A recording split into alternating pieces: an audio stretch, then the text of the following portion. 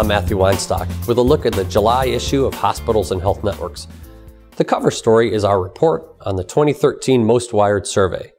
This year, more than a third of the hospital field took the survey, and more than 250 hospitals and health systems received Most Wired designation. This is actually the 15th year that we've conducted the Most Wired survey and benchmarking study. I'm joined today by my colleague Susanna Hopsollern to talk a little bit about the survey and what we've seen over these past 15 years. Susanna, thanks for being with me. Thank you, Matthew. So as I said, Susanna, this is 15 years of Most Wired. We've seen a lot of progress in some of the building blocks for Most Wired, meaningful use, clinical information systems. What would you say over those 15 years have been some of the highlights? What really stands out to you?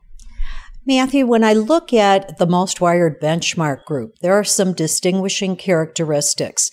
This group has a formalized structure for IT governance.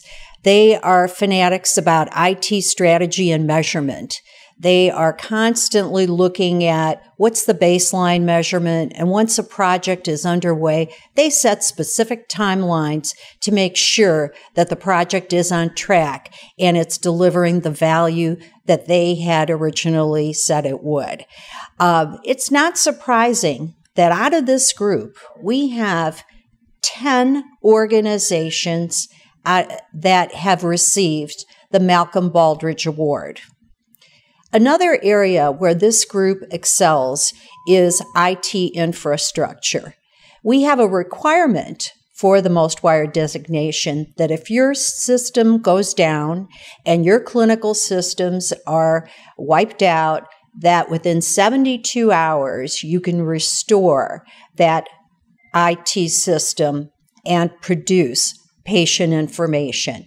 This group, 84%, can do it within 24 hours, which is really amazing. And that really helps with disasters. One of the other areas, if you look at, besides the huge gains we've seen in patient safety, where right now we're looking at over 2/3 have physicians entering medication orders. Also, when you look at the decision support, they were early adopters even before the meaningful use criteria. But we have some added benefits here with quality reporting, where a lot of them are actually monitoring the quality metrics set forth by CMS. For example, if you have a heart attack patient, they are monitoring that during the hospital stay and sending alerts to the clinical staff to make sure that everything that needs to be done for that patient is done in a timely fashion. So, Susanna, you referenced some of those meaningful use criteria, and we've seen some improvement in some of the building blocks, order entry, for instance. Where do you think that the Most Wired and even all respondents have some room to grow? Where are some of the challenges going forward? Probably the biggest challenge that everybody faces is connectivity across the continuum. This is going to continue to be a stumbling block and something that needs to be overcome for the future. And looking at the 2013 data, was there anything that stood out at you? Were there any big aha moments? Well, we were surprised that we actually have some very good metrics going on in the clinical area. When you look at, how's a hospital department functioning? We have good metrics. How are we functioning across departments? That's also pretty good, and especially in the Most Wired group. But when you look at looking at those bigger pictures, the big data, the business scenarios, and what might you be looking at as the delivery system is changing, that really drops down, and we're looking at less than a third of the organizations have some sophistication there. And as we've talked and written about in the past about how IT really needs to be a part of the overall strategic plan of an organization, what are you seeing in the Most Wired in that regard, especially as they move forward with accountable care or new payment models? Over 60% have some data on the continuum.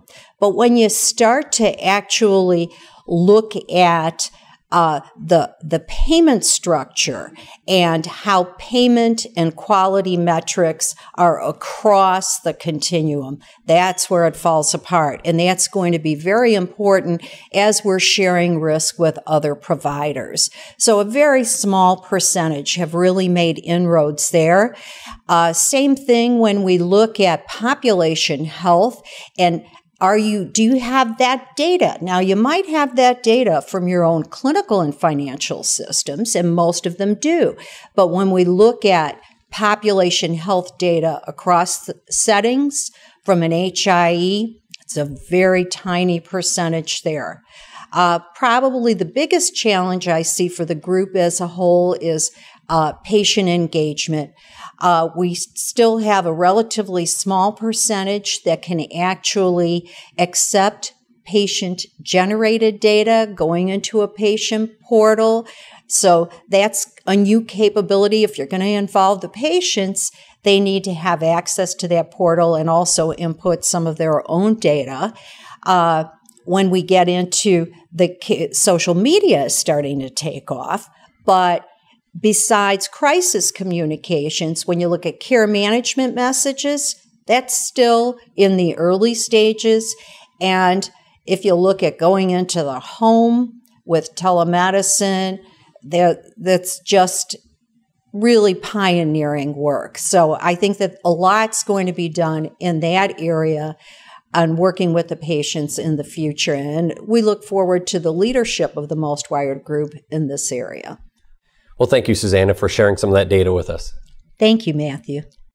Also in the July issue, our Generations in the Workforce series takes a look at how hospitals are recruiting younger board members to lead their organizations. And our Clinical Management series takes a look at safety protocols that are now being implemented in the OB area, including reducing early elective deliveries. For those stories and more, be sure to check out the July issue of H&HN. I'm Matthew Weinstock. Thanks for tuning in.